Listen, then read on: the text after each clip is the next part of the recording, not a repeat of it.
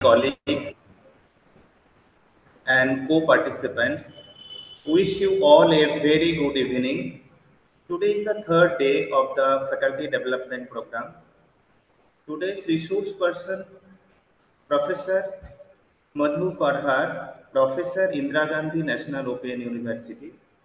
Today's topic is assessing attainment of PO, PSO and course outcomes. Professor Parhar was the former director and professor of distance learning. She is specialized in education with extensive experience in institutional design and development, faculty development, online education, teachers education, etc. Currently, she is working Currently, she is employed with Indira Gandhi National Open University Center for Online Education at New Delhi. She also worked with Commonwealth Educational Media Center for Asia, Simca, Pole, Vancouver at New Delhi from June 2019 to May 2022. She worked with Wawasan Open University at Malaysia from July 2007 to July 2018. Now, we will listen from Professor Parhar. Ma'am, it is over to you. Thank you, Dr. Sudarshan. I also want to correct one that I am no more working with National University as I graduated from university this March. So the point which you said that I am working with the Center for Online Education, I am not. But yes, just to one or two lines that to our colleagues who are attending this online program, I was the director of STRIDE, that is Staff Training Distance Education Institute of Distance Education in IGNO. I was director of Indira Gandhi Center for Online Education, Indira Gandhi National Open University. I was the director of SEMA, which is outfit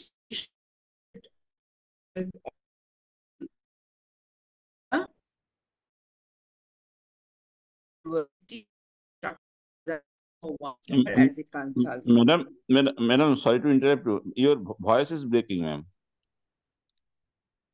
Okay, actually, the other internet was showing me that signal low, so that may be the reason. It is so maybe it is just clashing with that. Is it clear now? Yeah. Yes, now clear. Yeah, once it will read my dongle also, so it will so there's internet issue in our area at the moment. Okay, let me just share my slides. I hope I will be able to share this.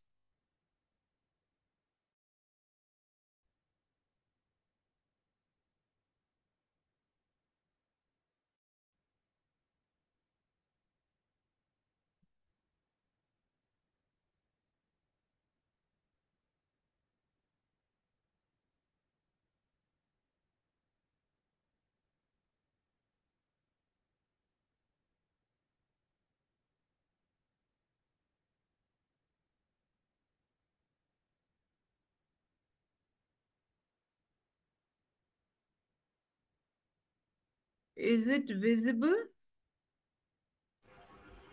No, ma'am, still not. It's coming. No, ma'am.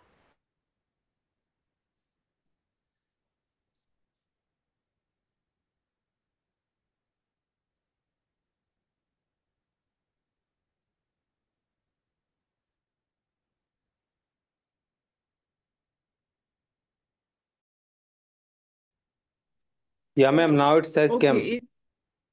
Okay, but I cannot see any one of you. I don't know why.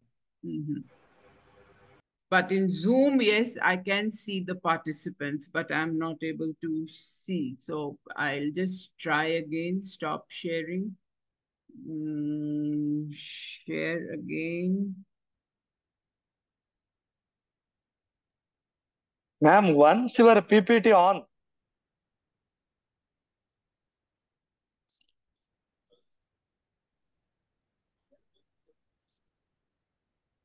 Yeah, now PPT on, ma'am. Is it okay now? Yeah. Yes, ma'am. Visible. But I have to put it from the beginning. Yeah. Now is it okay? Yeah. This Yes, is ma'am. already. Okay. Okay. So we will start the session. So I was assigned by by the organizers a session on assessment of program outcomes, course outcomes, and the second one was, if I understood correctly in the mail what it was written, that how to handle the slow learners, average learners, and advanced learners, or the teaching strategies for the diverse learners.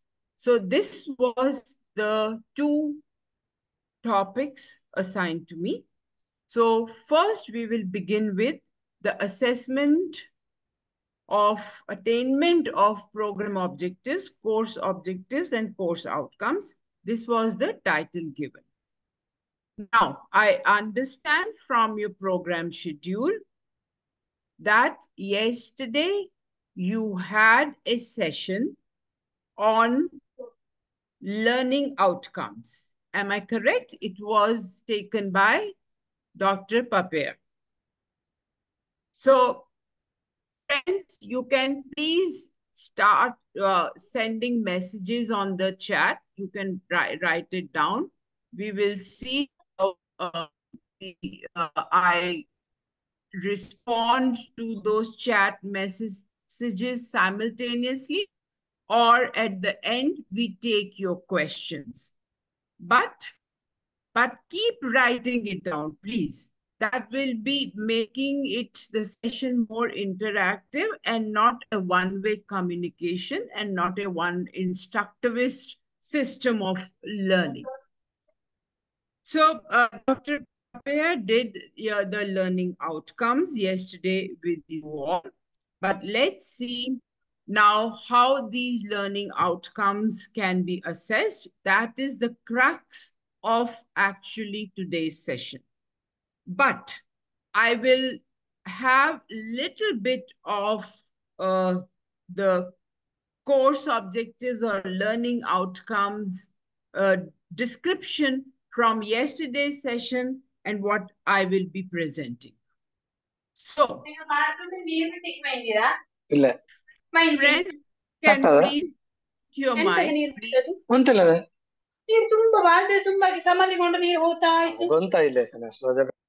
Friends, if you can please mute your mics so that the others are not disturbed. Thank you. So I just want to know from all of you that what did you learn yesterday? Can you unmute the mic and then speak one or two? Or you can write it down in the chat if you want to. What did you learn yesterday? Yesterday was a session. Your course, this training program started on the 11th. On 11th also, there was a session on graduate attributes and how to write objectives and so on. So what did you actually learn yesterday? Any one of you, you can unmute your mic and you can speak, please. See, yesterday yes, we Dr. have learnt about. Dr. Parhar, from where are you? From which institution you are? No, I am from southern part of India, coastal Karnataka, Mangalore. Which institution? I am from Srinivasa University, Mangalore. Okay. Okay, it's a formal private university. It's a private university established by the Act of Karnataka Private University Act in the year 2013. It's a formal university, or you are a part of distance education? No, I am a part of formal education in the education department. Okay. So what did you learn yesterday? Just brief, one or two points. Yeah, yesterday, Papia madam discussed about outcome-based education. Okay. What is the course outcome, and like what is the PSOs, and what are the guidelines for COs, and all these things discussed. Okay, just give me one concrete thing. What is the course outcome? What do you understand by course outcome? Yeah, course outcome means what will be the students know after completing the course. After completing the course, what will this? Yeah, that is called the course outcomes. Okay. Anyone else? Anyone else? What did you learn yesterday? We are more than 40 participants here. I need to have a response. It cannot be a one-way communication, friends. It's not, we want to make it like a formal classroom here. Just the technology. The only difference is that you have a technology in between. See, the course outcomes are nothing but the program-specific outcome.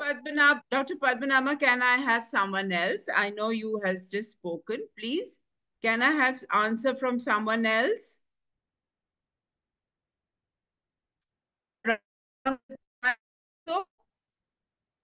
Yeah, ma'am. Hello. Yes. Yes. Yeah, ma'am. Good evening. This is Bhimpad Mahato from IFA University, Tripura. Okay.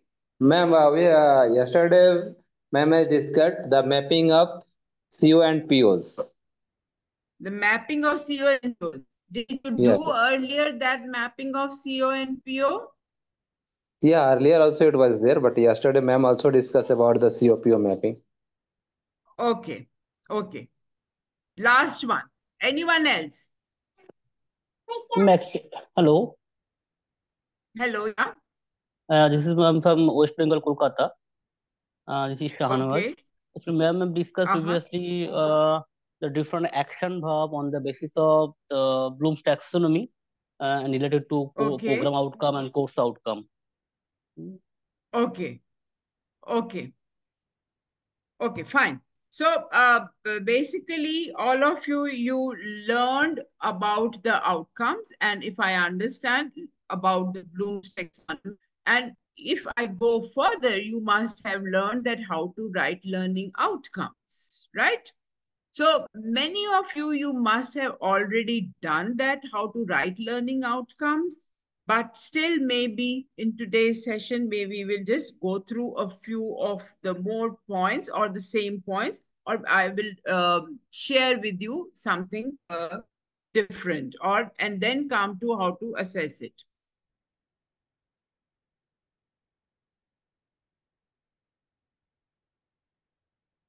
Okay, the first and the foremost, many a times you must have seen many of us, yeah, rather all of us, we say learning objectives, we say learning outcomes. So there is actually, and all of you must be asking, you must have asked also yesterday, that what is the difference between a learning objective and a learning outcome? Why should we write learning objectives, or why should we write outcomes? Okay. My answer will be that actually they are synonymous to each other, but there is a little difference in what the learning objective, when we write objectives and when we write the outcomes. So objectives are basically what we aim to achieve and set a clear direction. Okay. For example, all of you have come to this training program, you have an aim. Let's say the aim was to get a certificate, and that is the aim, to get a certificate, and that clear direction was you approached NSOU, you paid 500 rupees, you were given a schedule, and here you are, and that was your objective, right? Now, what is outcome? Outcome is how well the aims have been met. So after doing this program for 5 days, 7 days, then what you learned, what was the learning outcome? Okay, so this is a difference between objectives and outcomes. So the learning outcomes these days, all over, whether in school education or in higher education, we use this term learning outcomes. UGC is using this learning outcomes. They are saying use this term learning outcomes. NCRT in their books, they are using, that is in school education, they are saying that we should have learning outcomes. Then what is the formal definition, if we say, and what of learning outcomes? So these are the descriptions. If you see it on your screen, these are the descriptions of the specific knowledge, skills that the learner will get from learning activities, or even from a training session like this training session, or a program, or a course, or either from a seminar. So outcome is basically after this session or after this training program, you will be able to write down learning outcomes based on Bloom's taxonomy. So that is the outcome of this training program. And your learning objective was that you have to undergo this training program. Both the things are correct, but there is a minor difference, but we use both these terms interchangeably. Now, why these learning objectives or writing learning outcomes, they are very important. I am sure again, yesterday you must have learned about it, but still maybe we will just go through so that we do well what we want to, the subject was. So some of the reasons why writing these learning objectives are important, you can select your content. Now, this training program, we have our colleagues from the formal system, we have our colleagues from the distance education system, or well, let's say open universities or Directorate of Distance Education. Now, the difference between now the participants here is that from open universities, they develop learning material. In formal system, basically the teachers, they are not developing the learning material. But both are selecting the content. In formal system, a teacher is selecting the content to transact in the classroom. When a teacher, he or she is teaching in the classroom, they are selecting the content. In open and distance education system, because you are writing the material there, you are producing a video, you are going into an online program, you are selecting the content. And that's why the learning objective to write down your learning outcomes is very important, because you select the content. Second important reason for writing of the learning objective is you develop your learning or instructional strategy based on your learning objective. Okay, what is instructional strategy? Instructional strategies, whether you use a lecture method or a demonstration or a practical or cooperative learning or a project work and so on and so, or a video and so on and so forth. So based on what is your learning outcome, you develop your instructional strategy. What we have done in our education system or in our professional academic lives till day, what we were doing is we were not writing learning outcomes. We were never aware of learning outcomes. On our own, we were just developing our strategy, how to impart instruction in the classroom. If you remember, I'm not talking about this group only, but our education system as a whole. We were just using few instructional strategies. But once you start writing your learning outcomes, you develop for each learning outcome, you develop a different instructional strategy. Third important, why do you write down the learning outcomes or objective is you develop and you select your instructional materials. It's very important, especially when we talk about open and distance education. Your instructional materials are different. You can have an audio, you can have a video, and so on and so forth. Even in formal system, you have different materials where the students are provided. The learning outcomes are depend upon, or your instructional material depend upon your instructional on selecting the instructional material. Last important point, which is the discussion point today, is you construct tests for assessment and evaluate student learning outcomes. I'm sure yesterday when Dr. Papia must have talked about how to write learning outcomes, one of the important points, why do we write learning outcomes, is because when we frame learning outcomes, based on those learning outcomes, you write your assessment. So learning outcomes are basically, when we write, it should be measurable. We will be just doing what we talk about.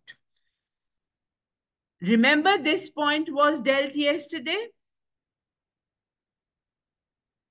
Please say yes or no. Unmute yourself and say yes or no so that I know you are with me. Yeah, yes, ma'am. Yes, ma'am. Yes. Okay. So it was that you construct your test. Once you have written your learning outcomes, you construct your test based on these student learning outcomes. Now, yesterday, Papia must have talked about Bloom's taxonomy, right? So Bloom's taxonomy is one of the taxonomies. I know this is used by each and every teacher, all organizations, not only in India, but world over. Because this is a very, very popular taxonomy, Bloom's taxonomy. Based on that, we write our learning outcomes. But there are several other taxonomies which can be applied, which can be used to construct your learning outcomes. I know we don't use that, we the teachers, we don't use that, but these are again very important as educators, as teacher educators, distance education educators, or any other subject educators. You should know that there are more taxonomies based on which we can write down our learning outcomes. So just two I have mentioned it and which you can see it on the screen. One is Guyne's 9 events of instruction. I'm sure my colleagues who are from the education background, they know. And another is the solo taxonomy, which it says that the approach here by solo taxonomy, it deals with the different levels of students' understanding. The purpose of this workshop is not getting into the details of the different taxonomies, but I just thought I'll make you aware of two more taxonomies. One is Guyne's 9 events of instruction and another is solo taxonomy. Go read it out whenever you find time, because you will learn more about how to write learning taxonomies other than based on the Bloom's taxonomy. I repeat again, all of us, we use Bloom's taxonomy. Now, how to write the learning objectives using Bloom's taxonomy, today you must have done. The old taxonomy, I'll skip this part. The old taxonomy by Bloom was at 6 levels of learning: knowledge, comprehension, application, analysis, synthesis, and evaluation. Again, not get into the detail. That's what it is. The human beings learn at this basic 6 levels. Our learning is at 6 levels. The lowest level is knowledge and the highest level is evaluation. But this was an old taxonomy. The revised taxonomy blooms to students very recently. Very recently means almost 20 years back. Revised this technology and they created a new taxonomy, which if you'll see it on your screen, it talks about the creating part. Create. Once again, I request you please mute your mics, please, and then you talk with your family. So create is the highest level of learning. That's what the Bloom's two students, Listen and Forthwall, they propose that learning is at the highest level, creating.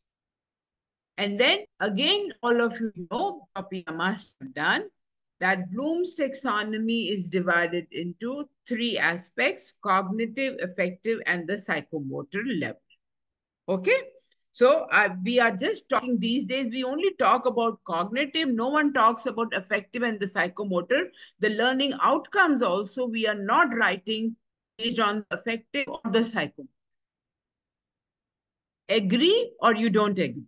You can write it down on the chat and then later on we can discuss about it. That we, the teachers, we are not writing our learning outcomes at the affective or at psychomotor level. Whereas many of the disciplines, many of the subjects, they talk about the affective part of it and the psychomotor part, like poetry, English literature.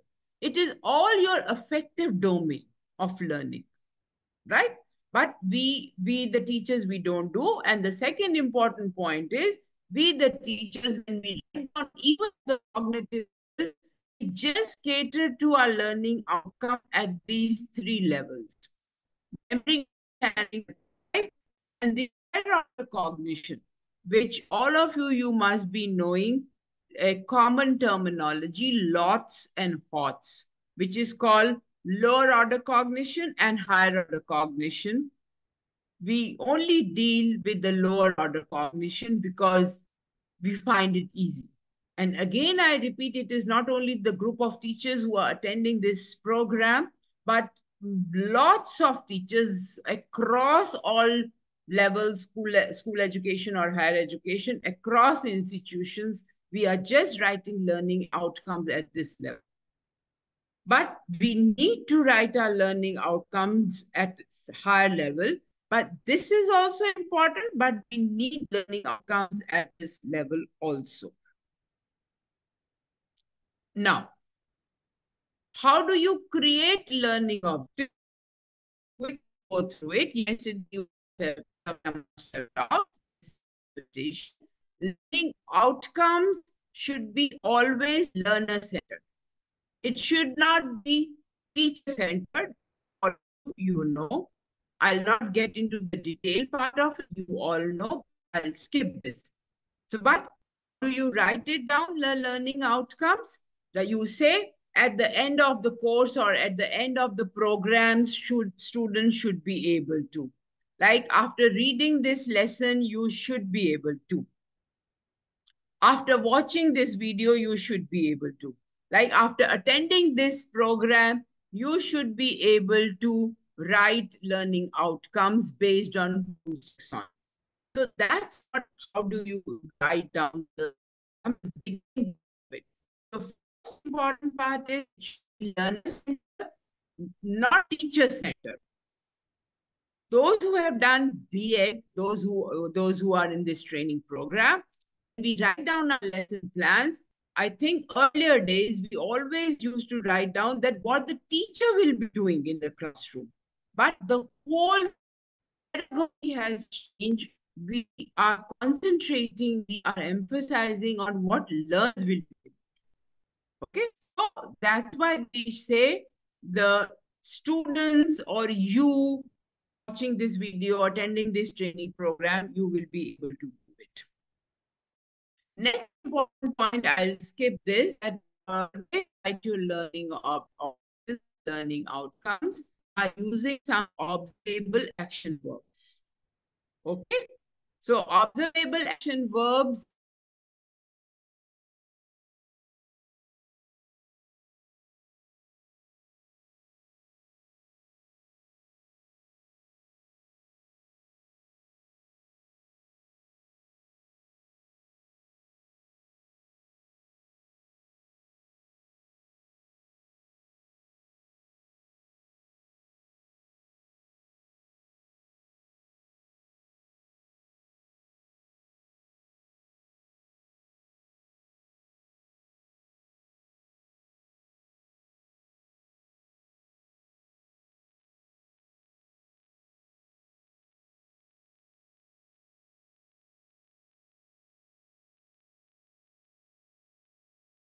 Friends, I think there was some problem with the internet, so I can begin from the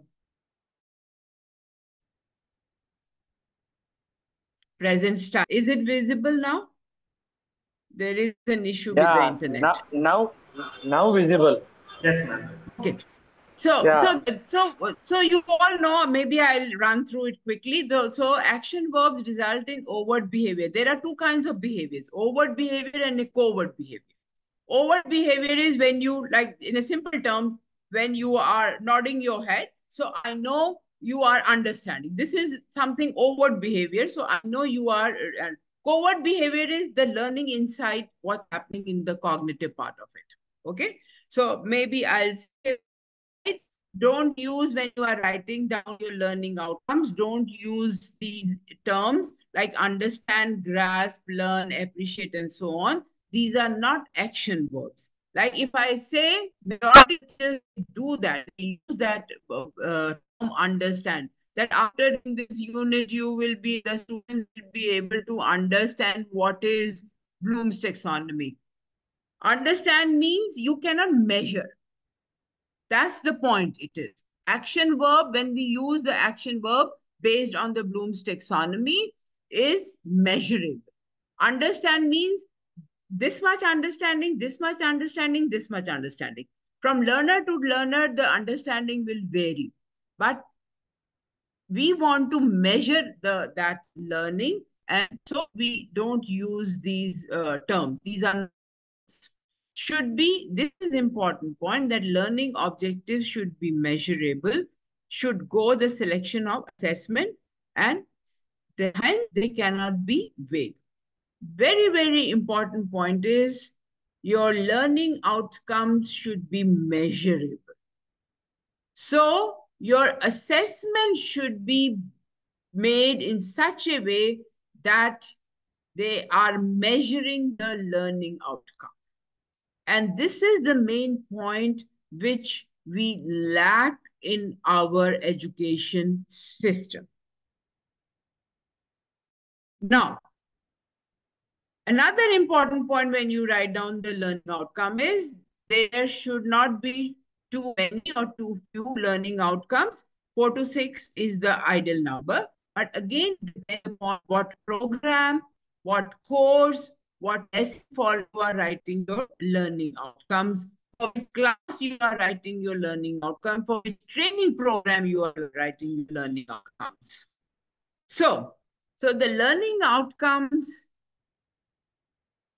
is when you write it down, you have yesterday you did, day before you did. So you write learning outcomes. UGC has said that you write your program outcomes, you write your course outcomes, then you write your lesson outcomes.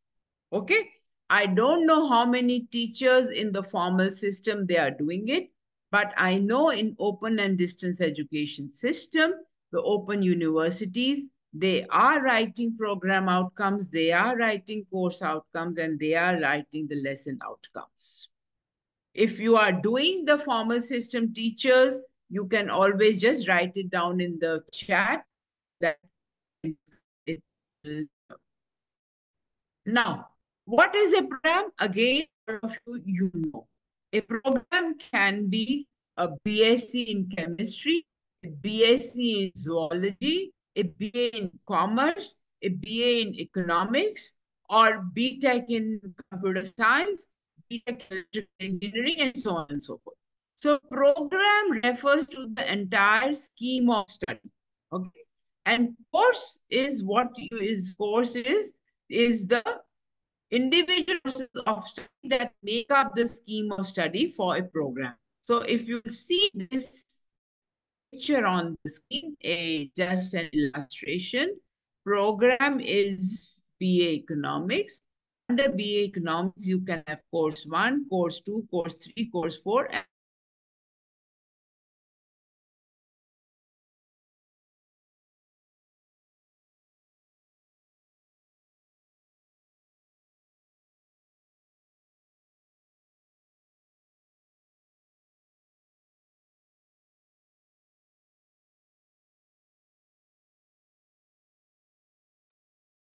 Can't hear anything, ma'am. Net go. Go.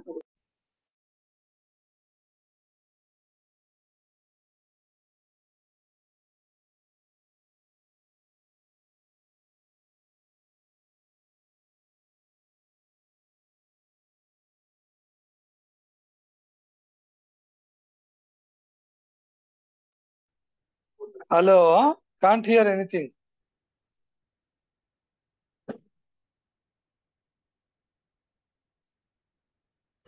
Please Hello. wait.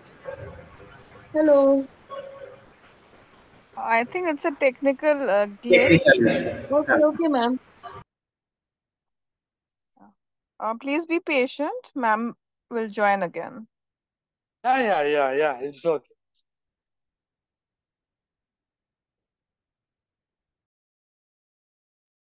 I'm sorry, apologies for this. Again, there was an internet Yeah, issue. it's okay. It's okay. Something it happened like that. It's a technical error.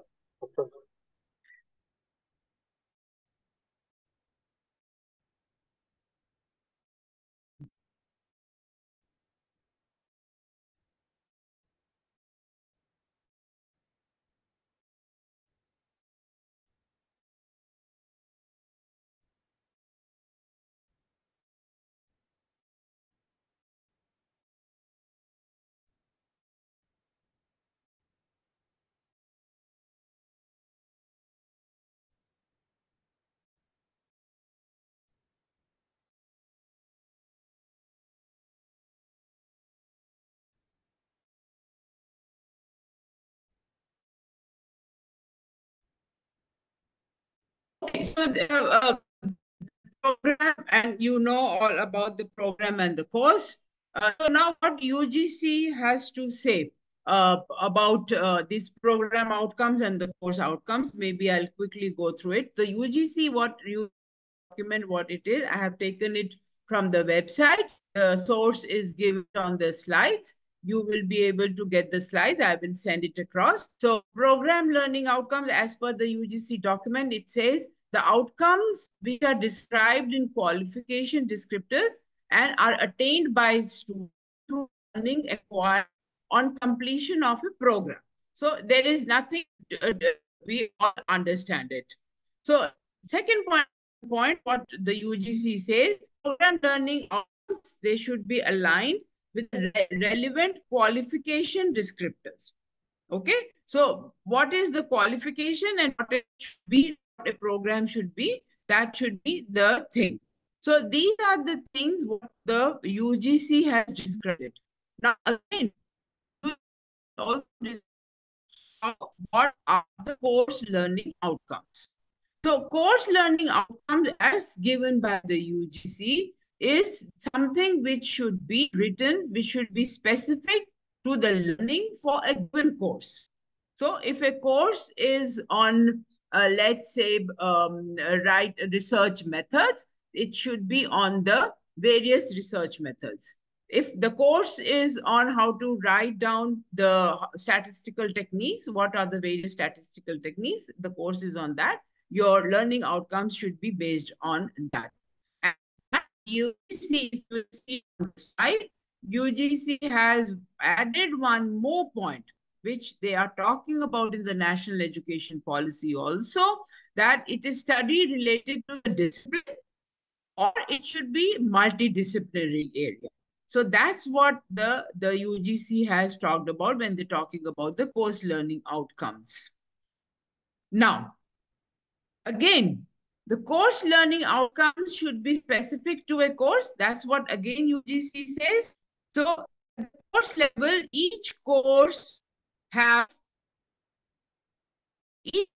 links to some, but not all graduate attributes. Graduate attributes, day before you have already done. We will not get into the detail of the graduate attributes.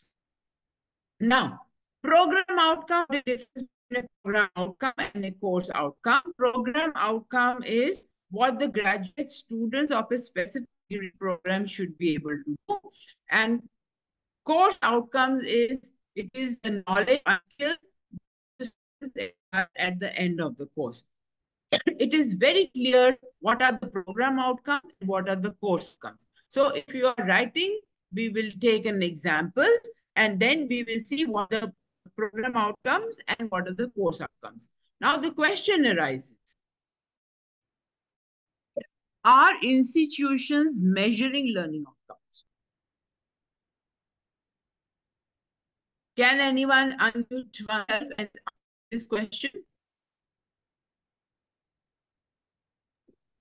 Yes, ma'am. The institutions are measuring through different assessment program. How?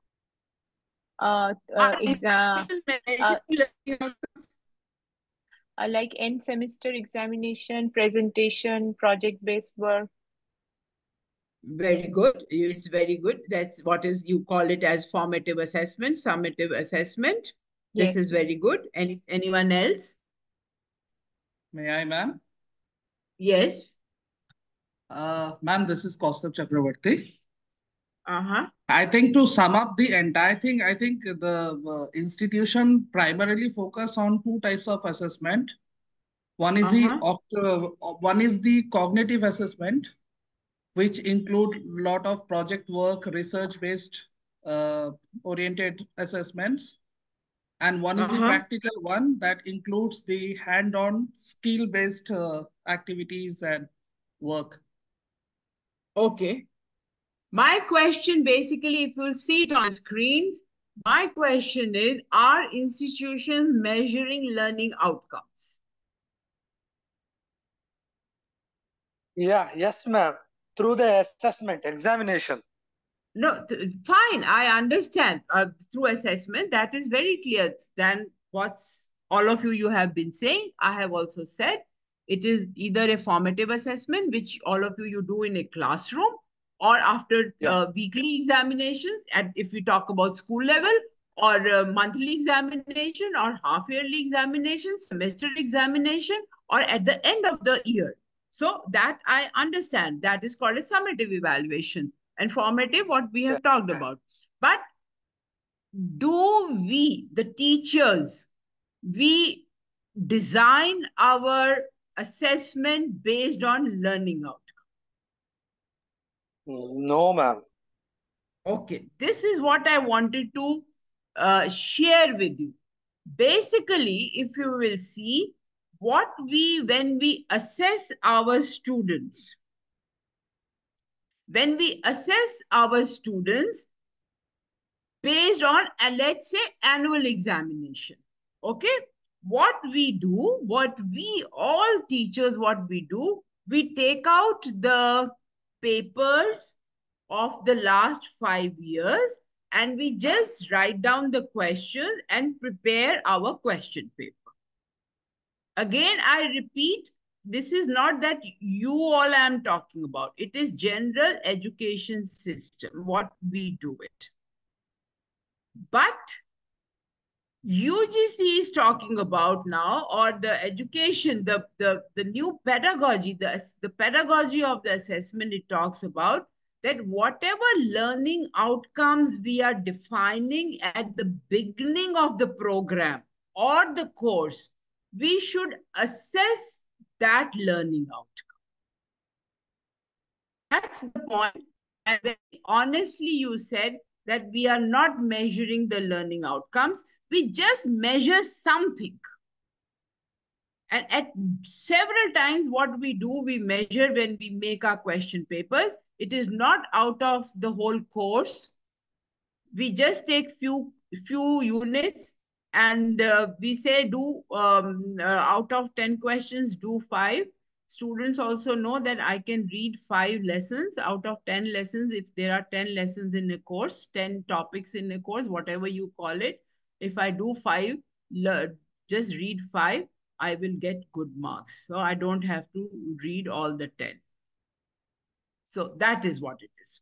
Okay. So basically measuring learning outcomes, what it can do is can inform the institution about the educational environment. So when you measure your learning outcomes, how it's going to help the organization. It is going to help the organization that what is the educational environment. These days, we are talking about the learning environment, the educational environment. We are not talking about just completing the course or the syllabus. We are talking in which environment, educational environment or the institutional environment, if it is good, then only one can achieve the learning outcome. Second important point it talks about that why do you measure learning outcomes? They are measured at various points during your educational experience that all of you know.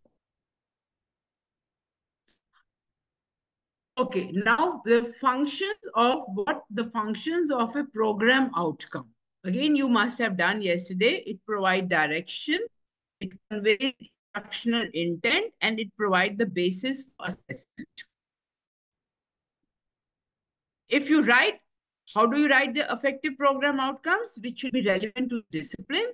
It should be clear and measurable. Every time we are talking about measurable assessment, that the learning outcomes should be measurable, we should assess them. And it should be flexible to diverse teaching methods. Now, one just example to make you clear about a learning outcome. That example, like a clear learning outcome will be identify and summarize the Erikson stages of development. An unclear learning outcome is that the students will understand Erikson's developmental stages. This is an example I have given because majority of the time, if you will see the learning outcomes in books, or when we prepare our lesson plans, learning designs, we write in this way. Students will understand, and we will not say that we'll identify or summarize, but we will say understand. So that's just an example given. Now, this is an example of a course program of Master of Computer Application. So what will be your program outcomes? And there will be several courses in this MCA program. So one of the courses I have taken is Java programming, and what will be the course outcome. So I will not get into the detail of it, maybe just one program outcome, I will read it out. This is like program outcome is written that identify, formulate research literature, and solve complex computing problems, reaching substantiated conclusions. So these are the program outcomes. Course outcome, if you will see clearly, it mentions define, learn, inheritance, apply. Though learn should not be here because learn again is not an action verb. How much you have learned, it is not measurable. Define is measurable. Apply is measurable. So these are things, so that's what it all actually depends upon. So this is just an example I had given. Now, many a times we talk about evaluation. I will not get into the detail of it, but if you want to evaluate or assess your program, so how there are various steps. What are the steps? First and foremost, one should articulate your specific, relevant and specific learning outcomes. You should map your courses. Yesterday, you must have read about the courses.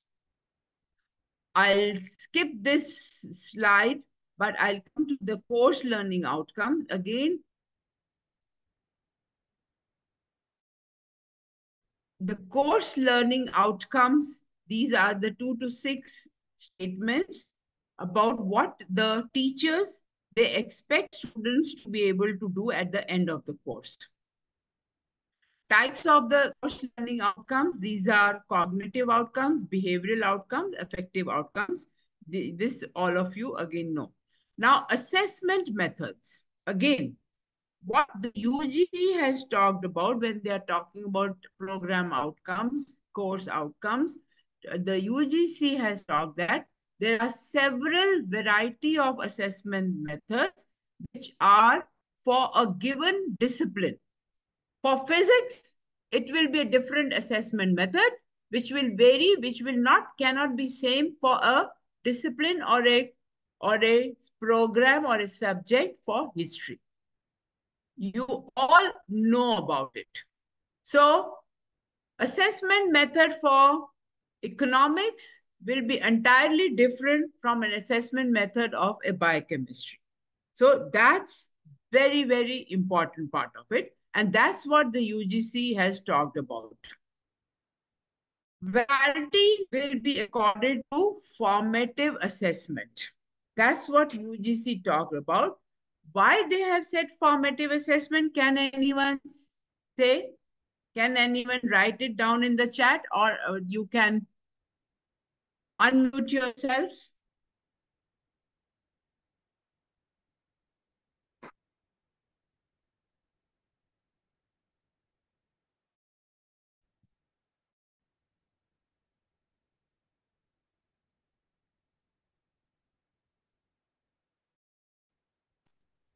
Ma'am, formative assessment, it is called formative assessment because this is the developmental phase.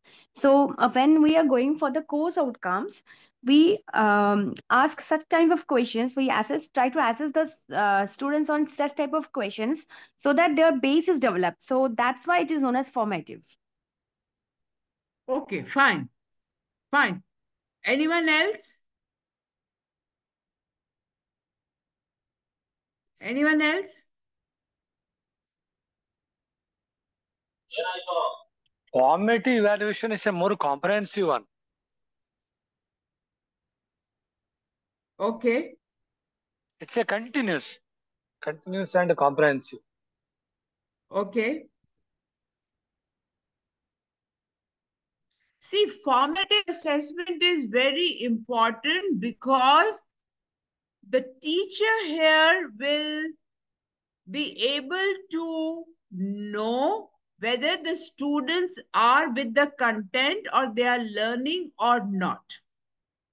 For example, I don't assess them each and every day.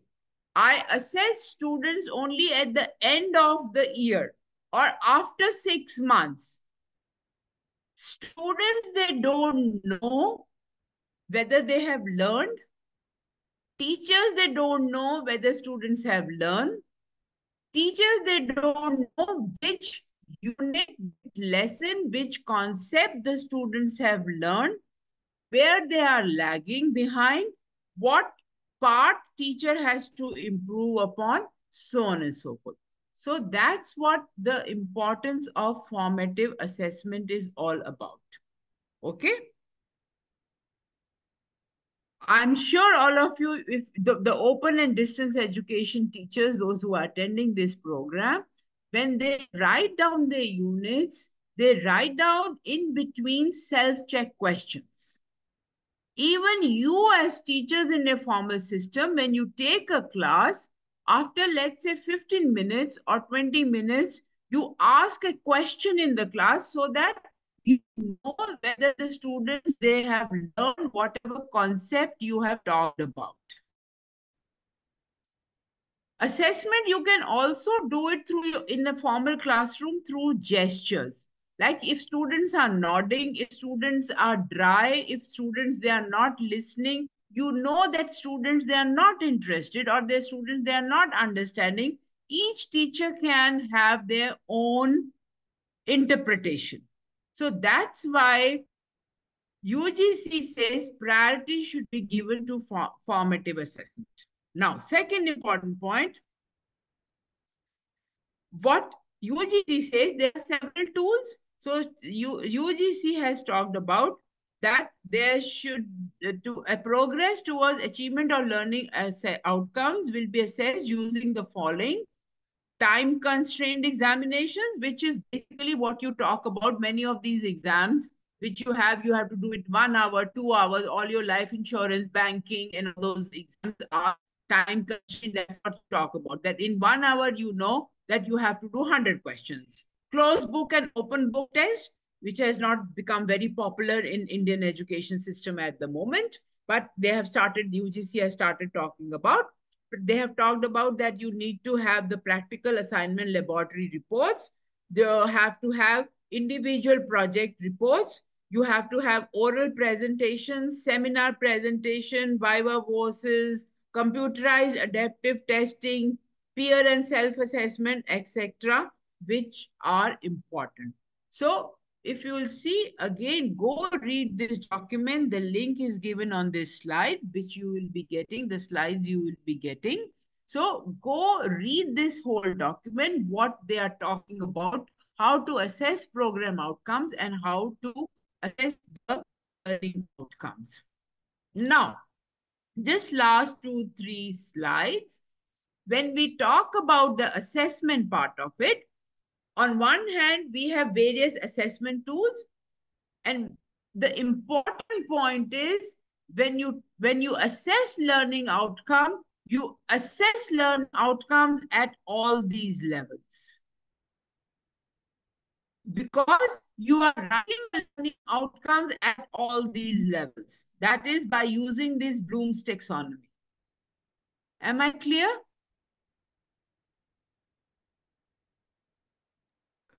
Yes, ma'am. So I hope I am able to make clear. This is important. So when we are assessing anything, learning outcome assessment, and what are we talking about, that it should be measurable. So each level should be measured. Each level should be assessed. Now, on one side, you write down the level, and on the other side, to assess that level, you have various tools, assessment tools. So like if you want to assess the remembering outcome, that is the lowest level of cognitive learning, you can use some objective type questions, fill in the blanks, matching, multiple choice questions, and so on. Suppose you want to do a higher order, like analyze that level, if you have filled your learning outcome at analysis level. So what you give, you are assessing your students based on your case studies, your labs, your debates, you're making your concept maps, and so on and so forth. Okay? Creating, assess the highest level, create.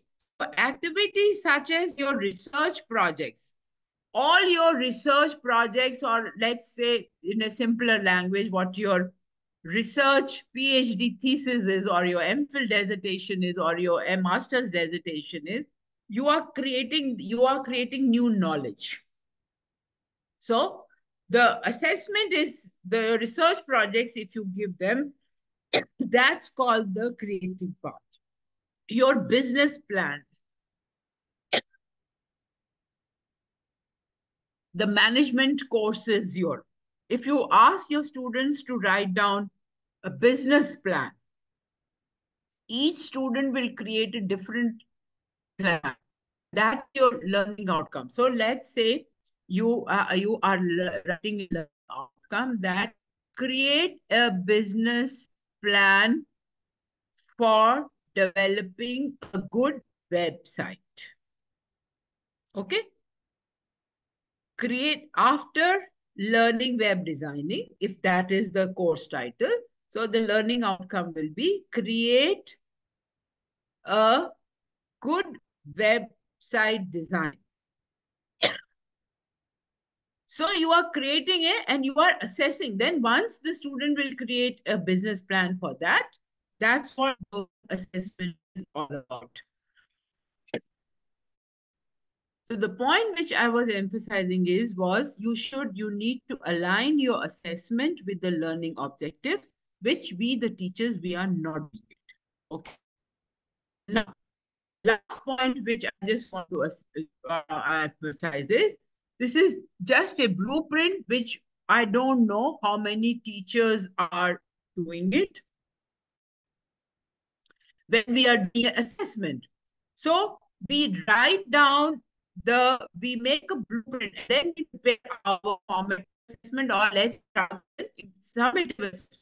So on one side, this blueprint, you make your objectives, you write your knowledge, your comprehension, your expression, appreciation, etc.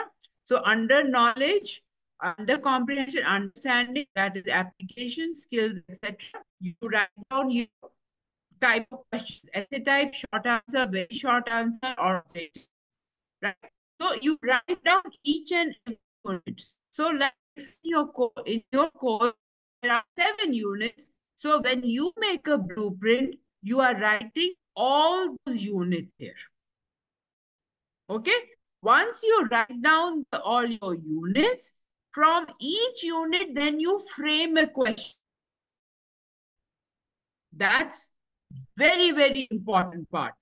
Whether from first unit you frame essay type or you frame short answer, it all depends upon the teacher and it all depends upon the content with. Okay? So that way what you are assessing, when we talk about assessment measurable, you are talking about all the units, you are talking of all the levels, you are talking about all the tools, various tools. That is what basically when we talk about the assessment of learning objectives or course objectives, this is important point, that you make a blueprint and based on your blueprint, then you start doing an assessment. That is very, very important. So this is a two-way process. Your learning outcomes should be it should be measurable. That is, you should assess. When you make your assessment should be based on what your learning outcomes should. Okay, so it is a two-way process. Teachers have to decide basically what tools they have to use. There are several tools I am not going to deal because all of you are teachers since last many years. You know various types of tools. These days, online tools has also come. I'm not talking about the online learning or the online tools, but there are various tools. And that's what when we make the blueprint, there you can short, objective type, under objective type, multiple choice, true, false, and so on and so on. Those tools actually all of you know. But the main point is that teachers, they have to decide which tools have to do what learning outcome and so on and so forth. So this was basically a very brief on how do you assess your learning outcomes, whether it is program outcomes or these are course outcomes. Now your questions.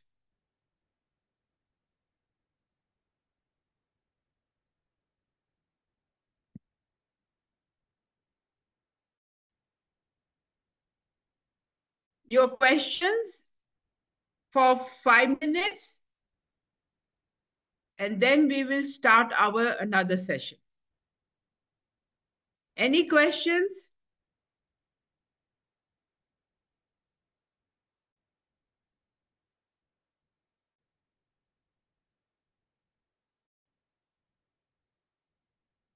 Friends, any questions? No, ma'am. No questions? Ma'am, I have a question. Yes. In the last class, yesterday's class, we learned about direct assessment tools and indirect assessment tools. In the indirect assessment tools, we come to know about the survey, that is feedback survey, students feedback, alumni feedback.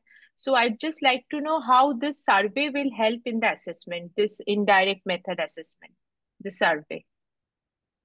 This so student feedback, alumni feedback, teachers feedback, how this can help us as a tool.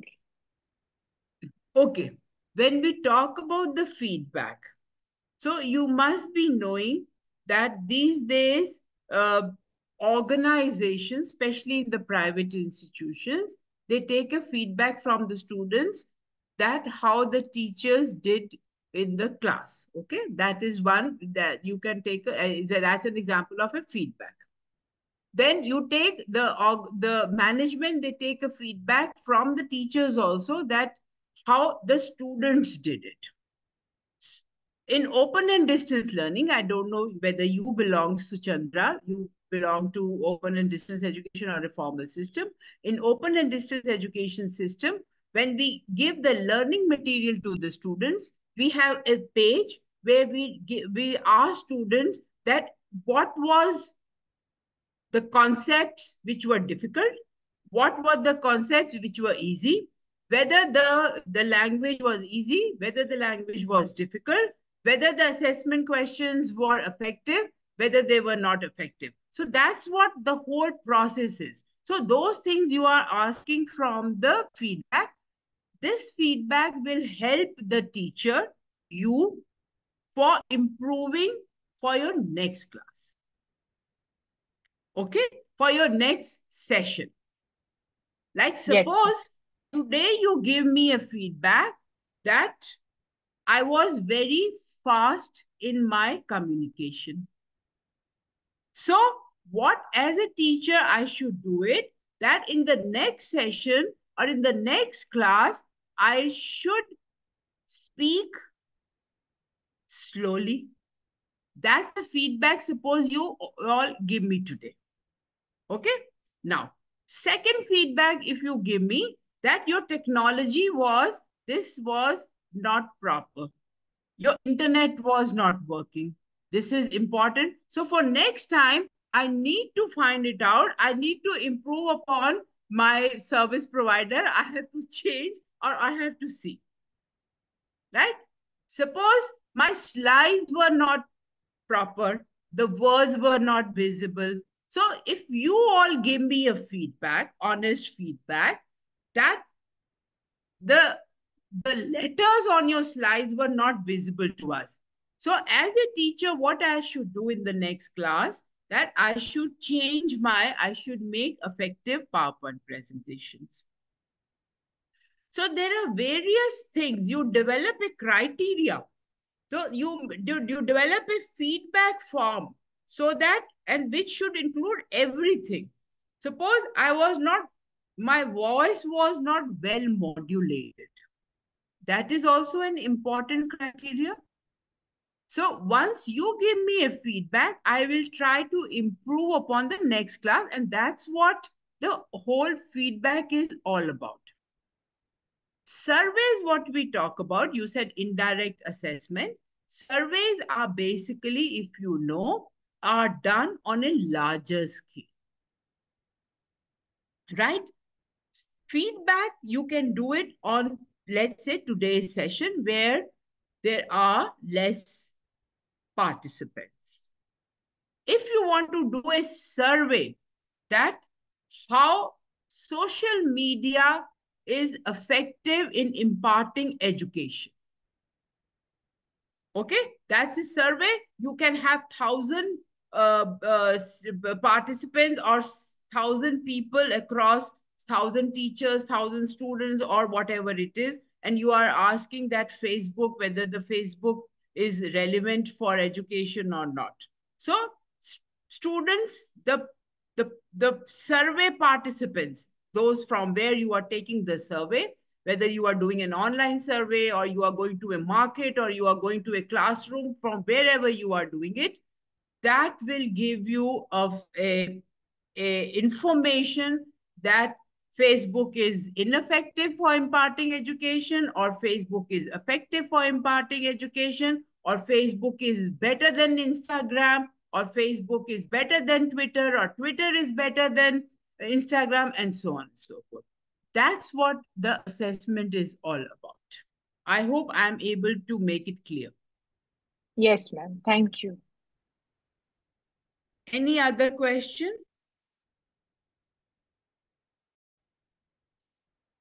Okay, you want Dr. Sudarshan, you want to give a break of 2-3 minutes and then come back, or I can begin with the next one? Ma'am, as you wish, ma'am. What everyone wants. Then again, because I'm talking about what you have been doing in the last 2 classes, I'll do that. If you want, if all of you want just a break for 2-3 minutes, I can do that.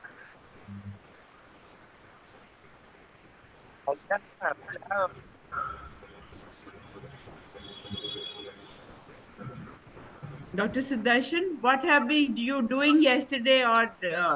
Usually, we don't have any break, ma'am. Okay, you continue. So, okay, Yes, let ma'am. me just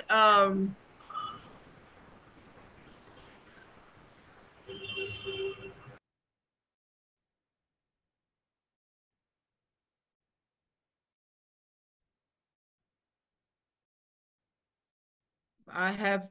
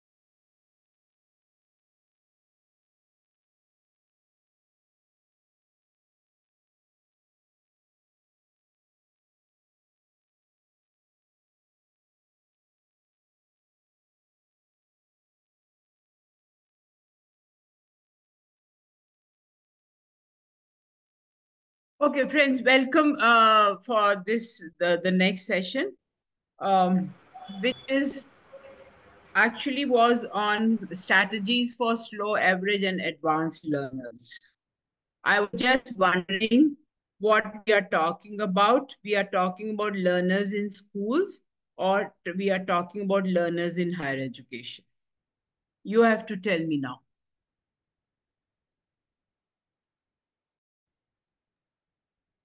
Ma'am, higher education will be helpful.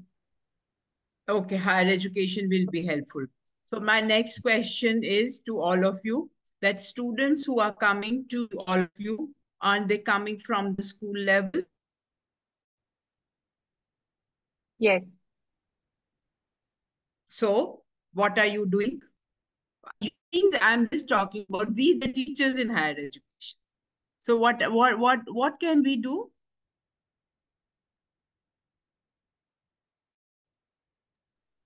We help them and We help them understand the basic difference between school and college, that is higher education.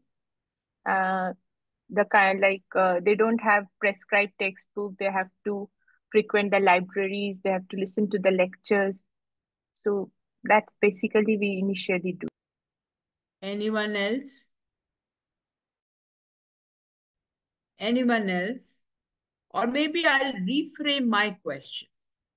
A student, let's say, for example, he or she is a slow learner in a school. School can help him or her. Very good.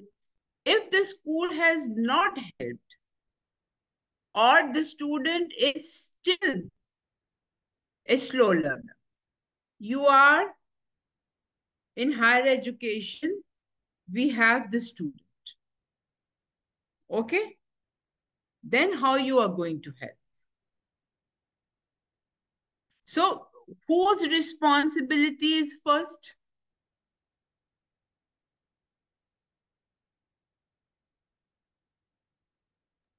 Whose responsibility? Ma'am, first, yes, Yeah, ma'am. it is. Ma'am, in my college, there is a student who is a slow learner. So how I did with him, like how I dealt with him is that first, the identification part was important. So it took me some time to identify that yes, this student is a slow learner. I am from a B.Ed college, so it's a professional course. So I had to understand that yes, this boy is a slow learner. And after that, we like whenever we used to do any class, any lecture, any class, we used to give the materials beforehand so that they can go through the materials, so we can discuss the things.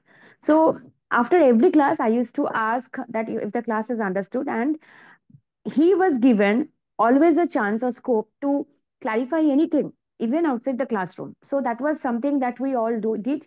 I also did the same thing, that whenever we used to ask anything. Yes. Okay, fine. So basically you identified because you are from the education background. If suppose I ask any teacher who is from political science or let's say history or economics, do they identify and whether the students have been, the slow learners have been given a treatment at school? That's very, very important.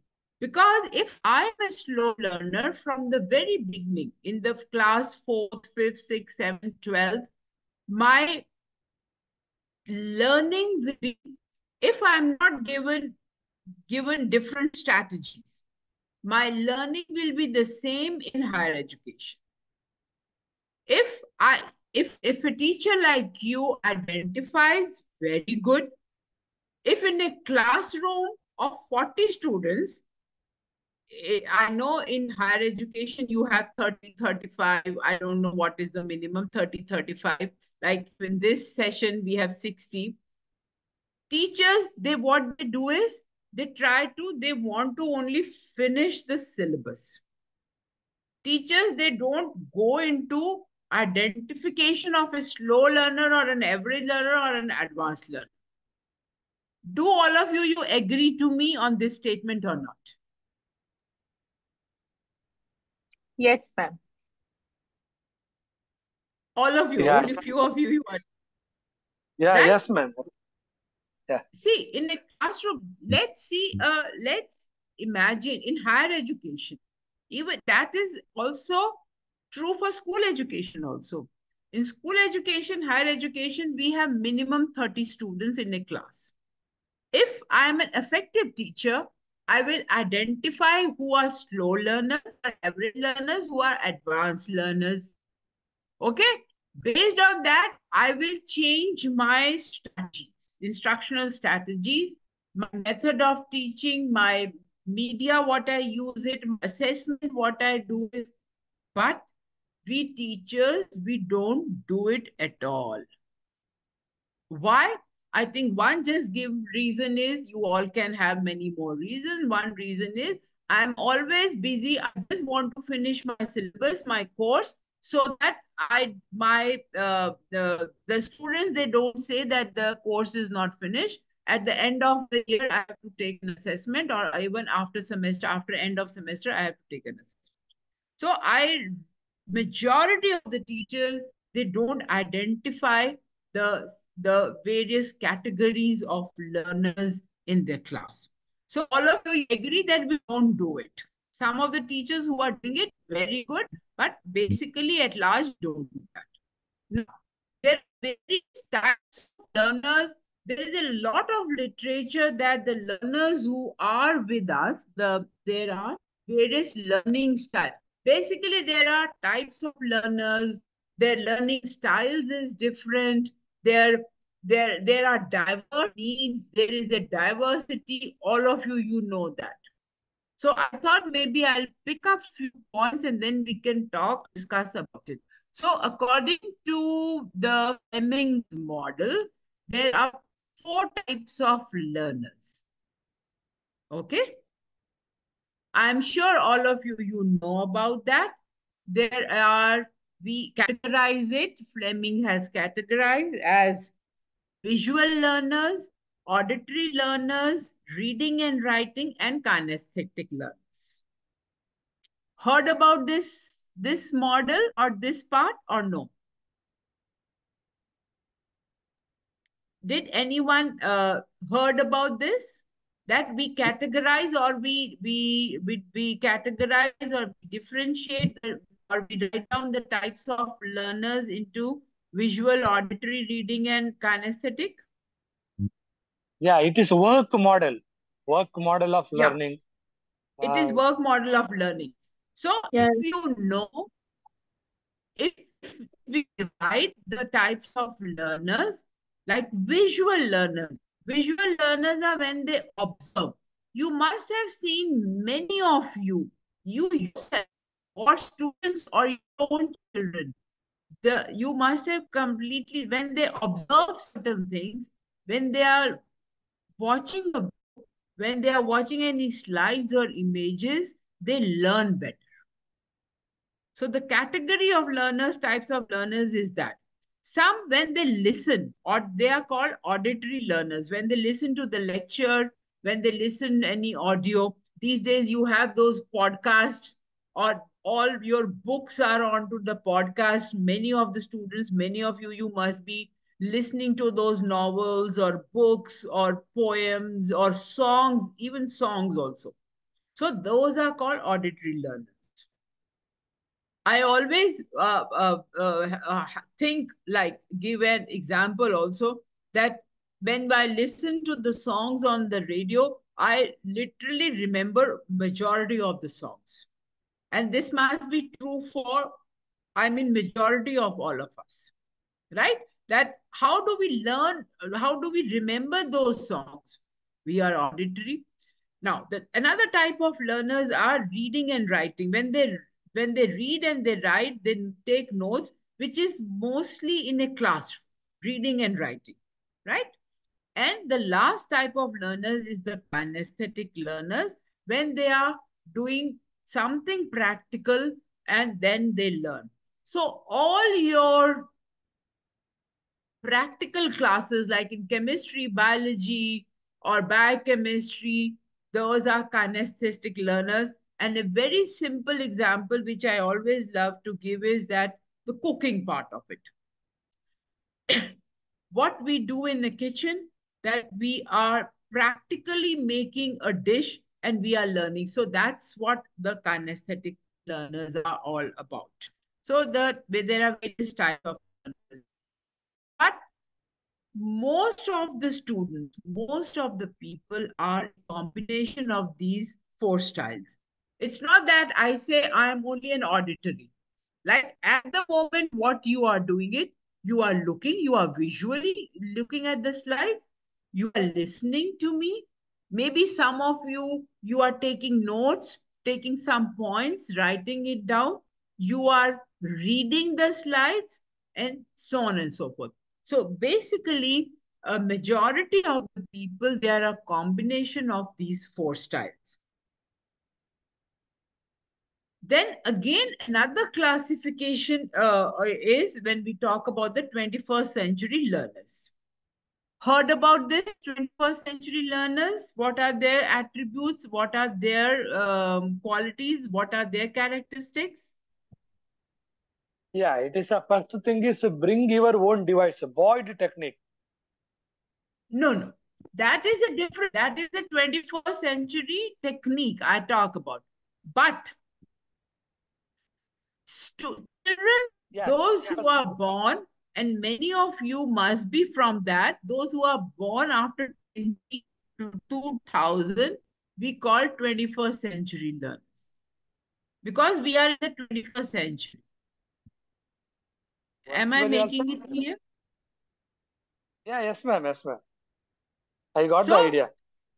There is a lot of literature now that, and education, it is not only literature. People, they're talking about that how to teach these 21st century learners. I'm sure many of you are 21st century learners. I am not. I am still in a 20th century, born in 20th century, and still a 20th century learner. Right? Your students are, many of them, they are 21st century learners. We are into the third decade of the 21st century. So, there is a lot of literature that what are the attributes of these 21st century learners. I will quickly run through it. That they are very independent. They have a strong content knowledge. They want evidences. They use technology and digital media very strategically. All of you know the students of 21st century or learners of 21st century or the students of our present classes, how technology savvy they are. At least I can vouch for myself. I don't know many things on the technology, but students these days, they are born with technology these days. They are much better than how to use various devices, how to use various softwares. They know much more on how to get into the chat GPT or Copilot or Gemini and so on and so forth. The characteristics of 21st century learners are entirely different. There is a lot of classrooms have become different. 21st century teachers, they have become different. But 21st century learning environment has become different. But what we do, we as teachers, we still treat our students as the 20th century, not only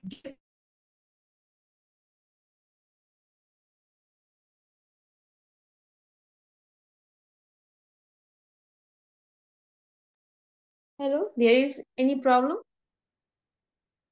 Hello, ma'am. PPT is not sharing, no voice. Okay. I'm really sorry about this. My technology, my internet is not behaving today. So my apologies.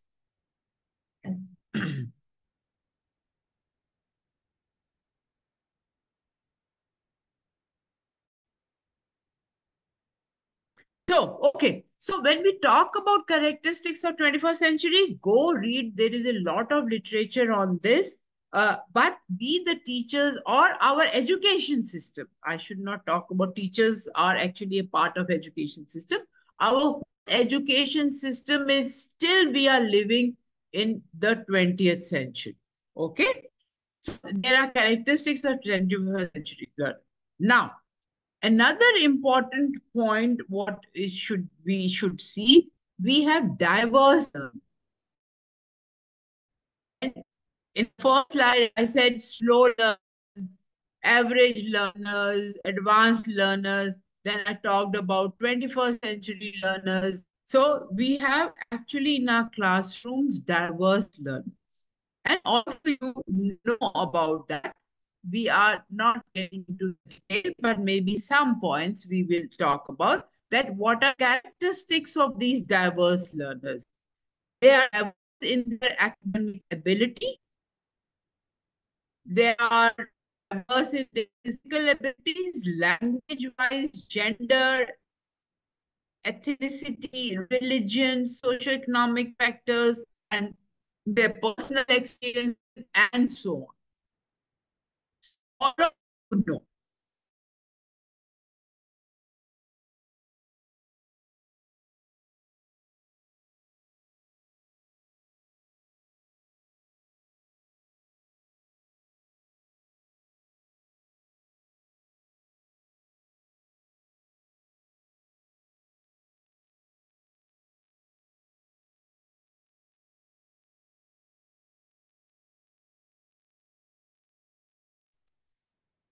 So what we were talking about, that there are diverse, because we have in our classrooms various diverse learners, and there are the characteristics of these learners are entirely different.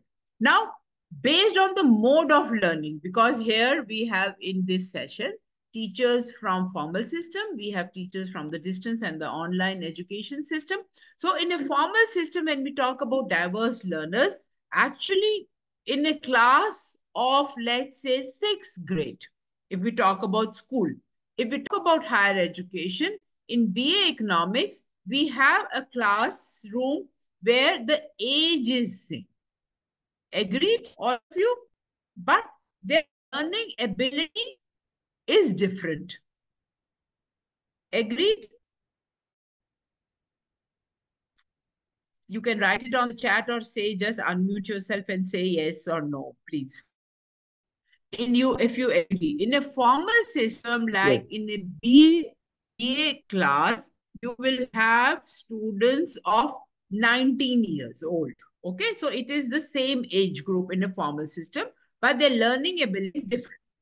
But when we talk about distance and online education, in our education, we have the age group different. We have a 18-year-old student to a 90-year-old student also, right? But again, their learning abilities are also different. So when we talk about based on you can think about other differences also. But the main point which we talk about is in a formal system, they are the same age group, but different. But when we talk about distance education, we have the age group is different, but learning abilities are also different. Because when we talk about that, what strategies, as a teacher, what strategies you have to formulate depend upon your learning abilities. Now, if we talk about slow learners, again, I don't know. My point was when we started that you are getting students from the school level who are slow learners. How much the teachers, they have been able to push up these slow learners to a certain level, we don't know in higher education. We never test that. But we, the teachers in higher education, maybe some of us, we identify them and we can give them a different strategies. But let's see, and we can run through these slides. That slow learner is actually, it's a term that is sometimes used for low ability students, and IQ between 20 and 85. I'll not get into the various IQ classifications or is the value. I will not get into those things. But basically, a slow learners, they are defined, they are termed, their low ability with an IQ between 10 and 85. So what are the basic characteristics of slow learners? I don't know whether in higher education will this be useful, because it's all talks.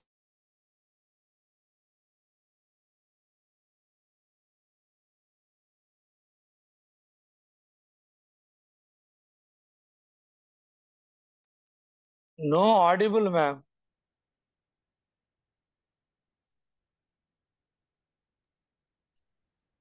No audible, ma'am. I can't hear anything. Technical issues. Yes, I will start from Okay. here. Now, again. Okay. Okay, so when we talk about slow learners, I don't know in higher education whether you will be able to now in your classrooms, you can be able to find out or what are the characteristics. They are immature for their age. So that is one thing. Prefer playing with children who are younger than them. So this is actually, we are talking about slow learners at a school level. You can identify slow learners with this point, that they cannot retain what they learn. That is what, how slow learners you can identify, or your characteristics. They have short attention spans. Again, it's not necessary, but at certain times, or those people, those teachers, those who are have done the special education, they can say what attention span, short attention span is all about.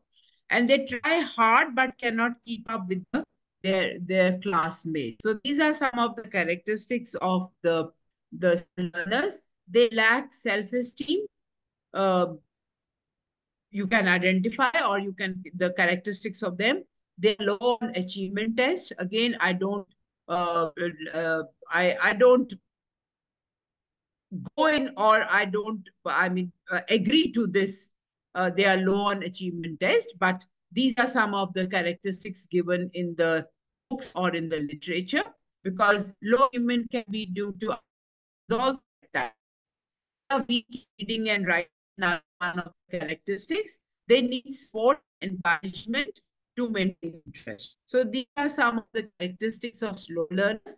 And what are some of the challenges faced by slow learners in our education system? These are educational challenges, social challenges, and personal challenges. I'll not get into the details of it, because all of you know, if there is a classroom, students, those who are little advanced in learning, or they achieve more, they don't talk to the students who are slower in learning. All of you know these are the challenges faced by the slow learners. They have personal problems also. Now, how do you engage these slow learners? Depending upon the kind of discipline, the subject you're talking about, not other discipline. I'm talking about the subject matter, or the level at which there can be, if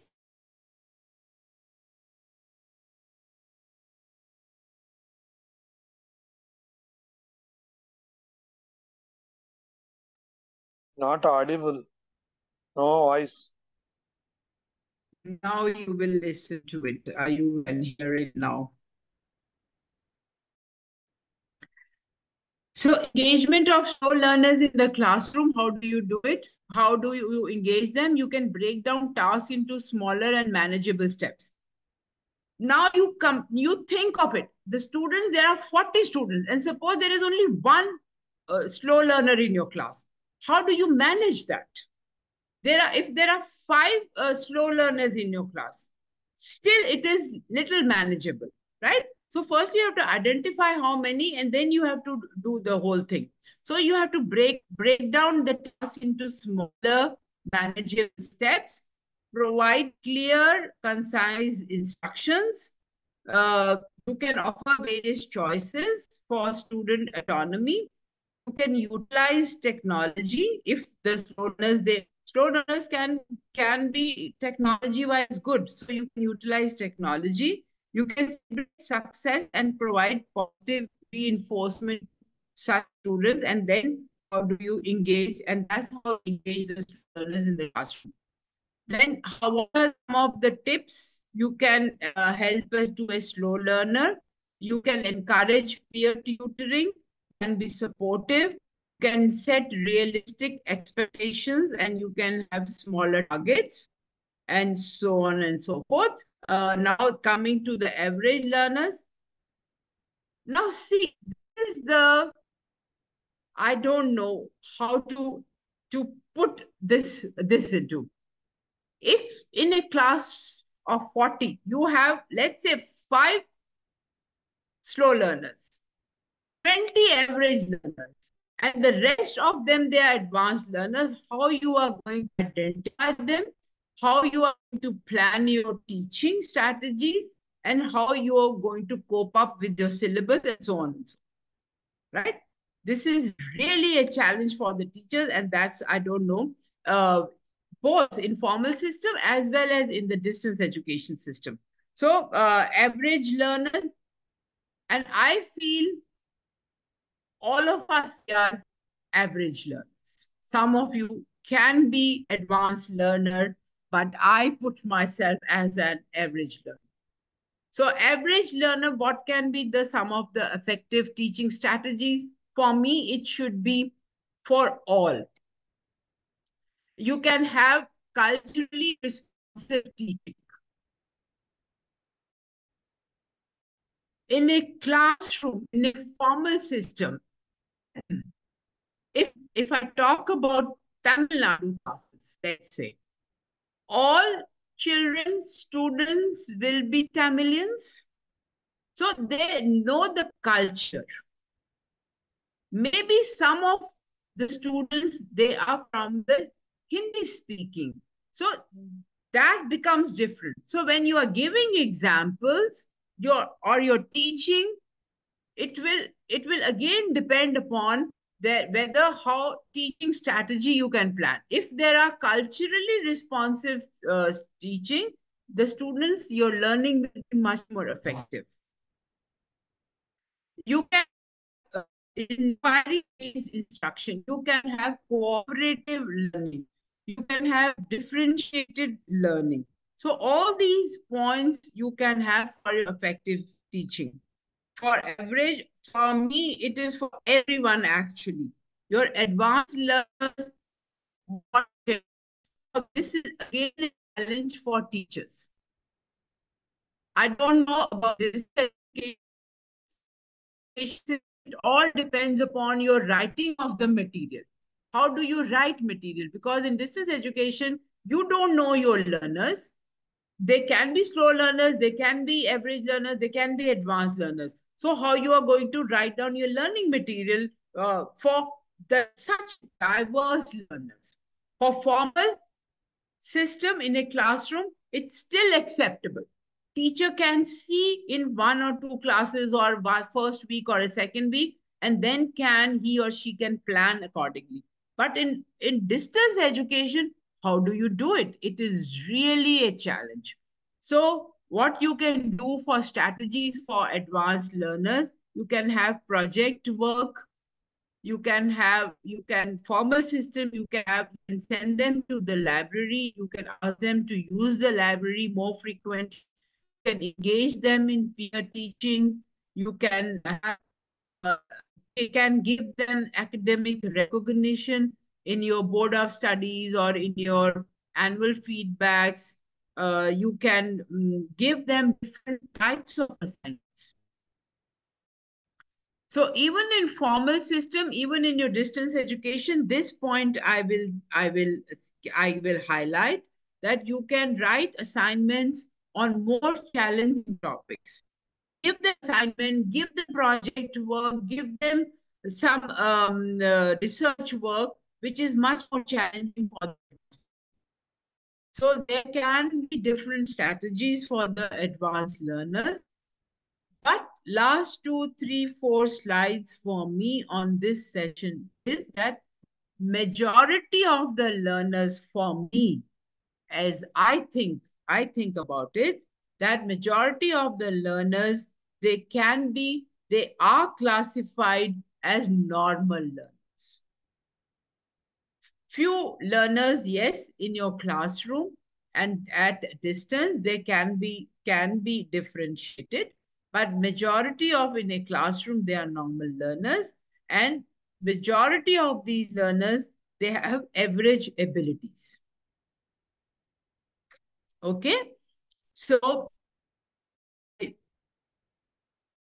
last point which I want to talk about is how do you deal with it, and whole literature, everyone in education system, we are talking about now differentiated learning design.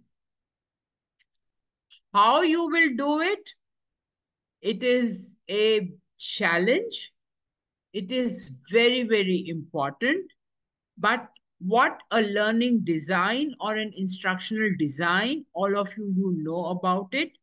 In B.Ed, when we were doing, at least when I was doing B.Ed, and those who are from the education background in this group, they know we make a lesson plan. So these days, we don't talk about that lesson plan. It's called a learning design. A design where the students can learn. Okay? So that's what it is. When you go to a classroom, you prepare yourself for such diverse learners. And you have to, this is a challenge again for the teacher, that how do you make your design so that you cater to all these diverse learning groups? You make your learning material so that you cater to all these things. So you will ask me a question. Maybe some of you can ask me a question that if there are 40 students in a classroom, how there be a 40 learning designs? Or there will be 10 learning designs, or there will be five learning design, or there will be just one learning design. Right? So as a teacher, you can always say that for 40 students, I cannot make 5 learning designs or lesson plans if you understand that language, but start using this language, learning designs. Okay? So you will say that I cannot have 5 learning designs.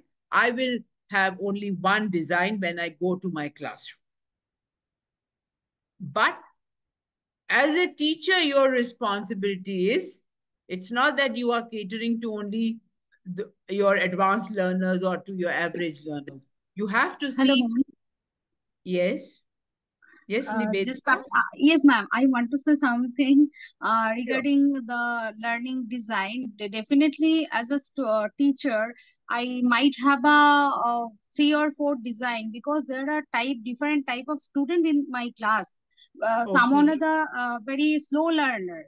So that design should be applied for them. Another design, those who are very fast learner, another design apply to them. So that's why definitely a teacher should have 3 or 4 type of design. That is totally my opinion.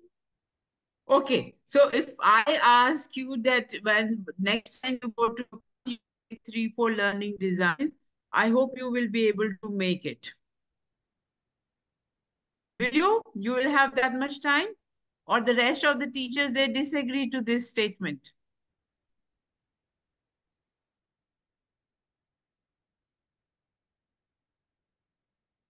Come on. Come on. Ma'am, it is difficult to make 2, 3 or 4 types of design, because we have a very limited time frame and we have to cater to different students. So it's difficult. In a one, and we have to cover everything. Okay. Okay. So, yeah. So, basically, the point which she raised was that Nivedita, that they should be 3-4 learning designs for different to cater to different. But there are some issues, problems, which the teachers will say that 8 hours they are in a day, they are in the college or in the university, they have to prepare for the next classes. Then if they plan for the learning designs, it takes time. It all depends upon one's capability. Some of you said, no, this has to be one learning design. Now, if it has to be one learning design, then how do you do it? Your activities, your learning outcomes, your teaching methodology, your assessment has to cater to the various types. So you should have learning activities which students who are at lower level, they can also do it. You should have design your activities for students who are much more at a higher level. Those who are, you categorize it as an advanced learner. Okay? So when you make a learning design, your learning design should cater to all these points. That's what it is called a differentiated learning design, that you have to have cater to all the diverse group. Strategies of managing classroom diversity. There are several strategies. Maybe I'll skip to these points. It is talking about the classroom. You can give projects. You can have this cooperative or collaborative learning. And we have talked about the cultural awareness part of it. But as a teacher,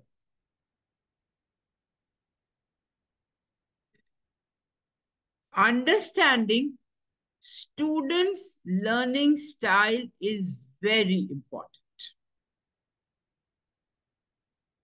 So, you will say, or if I tell you that next time you visit your tomorrow morning when you are taking your class, or teachers from the distance education system when they are writing down their material, they should see whether the students are auditory, visual, kinesthetic, or they are slow learners, or they are 21st century learners, or they are advanced learners, and so on and so forth.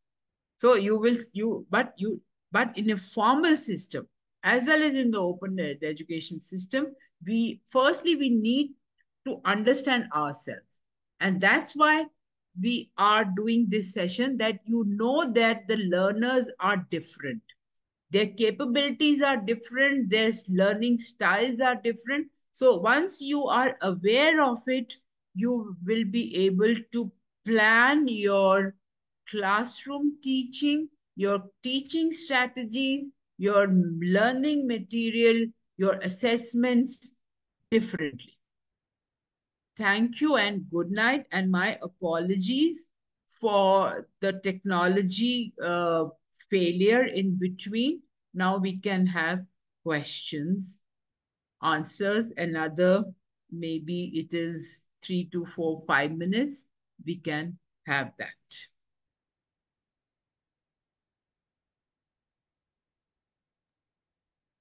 Yeah, thank you, ma'am. It was a very good, wonderful presentation. Dr. Padmanabhan, you are from Tamil Nadu. Okay. I'm not from Tamil Nadu, I'm Karnataka. Oh, Karnataka. Sorry, I'm sorry. Yeah. Only. Okay, go ahead. It's a very good presentation. So the thought-provoking one and insightful presentation. Thank you, ma'am. Okay, just 3 or 4 of you were talking. I want to have few questions from some other, because we are 44 in this group right now. Very good lecture, ma'am. I appreciate your knowledge. Very good lecture, ma'am. I am from Bihar, Nalanda University. Good. So if now I am assistant professor in Department of Education, ma'am. Okay, okay, good. Yeah. So मैं अब हिंदी में बोलूंगी. हिंदी में I am sure my colleagues from West Bengal, they will understand Hindi. You can also speak in Bengali. আমি বুঝতে পারি, বলতে পারি না, पर अब मैं तो हिंदी भाषी हूँ. हाँ, मैं अगर हिंदी में बोलूंगी तो आप सब ने कहा कि अच्छा था, अच्छा नहीं बोलो. What you learned about it, or what else we could have done better about it, that will be a feedback to me and to also to the organizers also. ठीक है मैम. क्या है कि मेरा मैम नालंदा ओपन यूनिवर्सिटी है, तो हम जो भी क्लासेस लेते हैं मैम वो ऑनलाइन लेते हैं.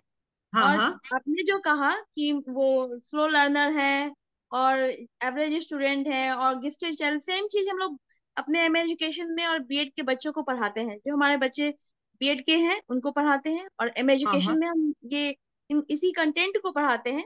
तो आपके इस लेक्चर से मैम मैंने अपने नॉलेज को ब्रश अप किया. वो जी. और चूंकि हमारे ऑनलाइन बच्चे होते हैं आफ्टर कोरोना, ऑफलाइन बच्चे नहीं हैं, सारे हमारे टीचर हैं. और आप जानती हैं कि ओपन यूनिवर्सिटी में जो भी स्टूडेंट होते हैं वो जनरली कहीं ना कहीं अच्छे वेल प्लेस्ड होते हैं, उनके लिए आना बहुत पॉसिबल नहीं रहता. ऑनलाइन होने की वजह से वो क्लास तो कर लेते हैं, पर उनमें ये इस तरह तरह की कमी है ना कि वो स्लो लर्नर है, इस तरह का प्रॉब्लम ये ओपन यूनिवर्सिटीज के बच्चों में नहीं होती है, क्योंकि हमारे बच्चे जो होते हैं वो हमारी तरह ही कहीं असिस्टेंट प्रोफेसर होते हैं, कहीं एसोसिएट भी होते हैं, और बहुत सारे तो मतलब बहुत ही ऊंचे ऊंचे पोस्ट पर जो जुड़े होते हैं, तो उनके क्वेश्चन बहुत अच्छे आते हैं। तो जब मैं रेगुलर मोड में पढ़ाती थी तो इस तरह के प्रॉब्लम आते थे जो आपने बताया, पर ओपन यूनिवर्सिटी में इस तरह के प्रॉब्लम नहीं है मैम। पर जब हमारा बीएड के बच्चे आते हैं मैं आपको बताती हूँ, जो आपके कोर्स में होंगे वो इन सर्विस टीचर्स या इन सर्विस जी जी जी लोग जी होंगे, पर जी, अगर इन आप सर्विस टीचर जो होते हैं मैम, तो वो काफी कैपेबल होते हैं, वो चीजों को, वो इन बातों को सीख करके अपनी क्लास में इम्प्लीमेंट करते हैं राइट, कि अपनी स्लो लर्नर को। जी, पर अगर मैं बात करूं, वो जनरल जो स्टूडेंट्स हमारे पास आते हैं बीए इकोनॉमिक्स में, बीए ज्योग्राफी में, बीए इंग्लिश में, बीए हिंदी में, जो वो स्टूडेंट्स आते हैं ना, वो कई वाले जिनको एडमिशन फॉर्मल सिस्टम में नहीं मिलता वो आते हैं हमारे पास, बिल्कुल बिल्कुल तो हमको उनको भी केटर करना है। आपके जी, पास जो स्टूडेंट आते हैं वो मेच्योर, जो हमने कहा कि मेच्योर बिल्कुल लर्नर्स हो सकते हैं, पर जो मेच्योर लर्नर उस होते हैं। लेवल के हमारे अगर स्टूडेंट्स आते हैं कई कोर्सेज में, कई प्रोग्राम्स में हमारे पास, वो अलग तरीके के होते हैं, तो उनके लिए हमको अलग करना पड़ेगा। आपकी बात बिल्कुल सही है कि आपके पास जो आ रहे हैं वो मेच्योर लर्नर्स हैं, उनका पर उसमें भी इंस्ट्रक्शन। मैम, जी, उसमें मैम प्रॉब्लम क्या है ना कि हमारे जो हमारा नालंदा ओपन यूनिवर्सिटी में फीमेल स्टूडेंट को हमने हर एक कोर्स में 25% डिस्काउंट दे रखा है, तो फीमेल स्टूडेंट काफी आते हैं, तो उनके साथ वो मतलब स्लो लर्नर की जगह उनके साथ ये प्रॉब्लम होता है कि वो काफी अच्छी स्टूडेंट रही थी, पर उन्होंने जब बीच में अपने लर्निंग को छोड़ दिया, अपना मतलब बीच में पढ़ाई को छोड़ दिया था, उसकी वजह से अभी प्रेजेंट डेट में उनके साथ जो मेंटल प्रॉब्लम आ रहा होता है, तो आपके इस कंटेंट को सीख के सुनने के बाद मतलब वो हम लोग करते हैं, वो तो डिस्टेंस मोड वाले को करना होता है कि अपने स्टूडेंट को काफी उनको बूस्टअप करना पड़ता है, और तब उनका परफॉर्मेंस बहुत बढ़िया निकल कर आता है। तो ये सारी बातें हमारे साथ ज्यादा है ma'am. Okay, anyone else, one और टू क्वेश्चन Hello, पूछो। ma'am. हाँ, Can I? yeah, Can, Baijanti, yes, if I am pronouncing your name correctly. yes, ma'am. I mean, in the CAS system, we have there's a provision for remedial classes, for which we are also given awarded additional points. So I'm not from education background, I'm from history background. So I was just wondering what the UGC expects us during the remedial classes. Is it for slow learners? And if we segregate a bunch of students as slow learners for the remedial classes, doesn't it kind of chip away on their self-confidence? So actually, remedial classes are not only for slow learners. Remedial classes are at times maybe a student has, it can be, I'm not saying it is not. At times, students, for some reason or the other, has not been able to attend classes or attend school or attend the higher education system, or not able to come to the system. Then for them, you can have those remedial teaching. But majority of the time, remedial teaching is, yes, when the students, they need extra input on their learning. It is again the role of the teacher, because you said if you identify them, you identify the way you identify them and what all you have to give them. You have to, it's not only the subject, it is the motivation also. Along with the subject, you have to motivate those students when they come to the remedial classes. And remedial classes is not only, let's say, I'm weak in English, but I'm very good in mathematics. So I need a remedial class in English, only in English. So that's what, see, there are many permutation combinations one has to see. I'm very bad in chemistry, but I'm very good in mathematics. So what I do is I need a remedial class in chemistry. Okay. Right? Yes. So that is what is, and then definitely when we say the 21st century teachers, they have this very important role to play to motivate the students, not only the slow learners, they have to motivate students, those who are achievers or those who are in advanced learners. So they have to do that. Okay, ma'am. I got it now. Thank you. Okay. 44 से 36 रह गए participants. Dr. Sudarshan, So it times to close, it means? Yes, ma'am. Now we will close after giving formal vote of thanks, ma'am. Okay. Yes, ma'am. Thank you so much, ma'am. It's a matter of great privilege for the IIC, Netaji Subhash Open University, and Uttarakhand Open University to conduct this one-week national level online faculty development program on strategies for developing outcome-based curriculum and utilizing digital tools in education. On behalf of the organizing committee for both the universities, Uttarakhand Open University and Netaji Subhash Open University, I extend my thanks to our resource person, Professor Madhu Parhar, Professor Indira Gandhi National Open University, for her guidance and valuable speech. We observe pin drop silence during her lecture. Really, it's a great pleasure for us. Thank you so much, ma'am. I express my heartfelt thanks to Professor Anirban Ghosh, Chairperson, IIC, Head of the Department of Commerce and Management, Director, SPS, SBS, and SICA, to be a strong pillar for the committee. Professor Ghosh is known for his vigor and hard work in this committee and the university as well. I extend my sincere gratitude to Honorable Vice Chancellor Professor Om Prakash Negi, Uttarakhand Open University, for his guidance. I would like to express my sincere gratitude to our Honorable Vice Chancellor Professor Indrajit Lahiri for his spontaneous guidance and encouragement, which has helped us to work with a lot of confidence. We are also grateful to the whole team of both the university, Uttarakhand Open University and IIC Netaji Subhash Open University, for their special support to organize this activity. Last but not the least, my heartfelt thanks to all the participants for to be present here to grace the occasion. Thank you so much. Thank you, ma'am. Thank you, all of you, and good night. Thank you, ma'am. Thank you so Good much, night. madam. Thank you. Good night. Thank you. আচ্ছা sir close করছি তাহলে and করছি তাহলে session হ্যাঁ okay thank you so much thank you ma'am good night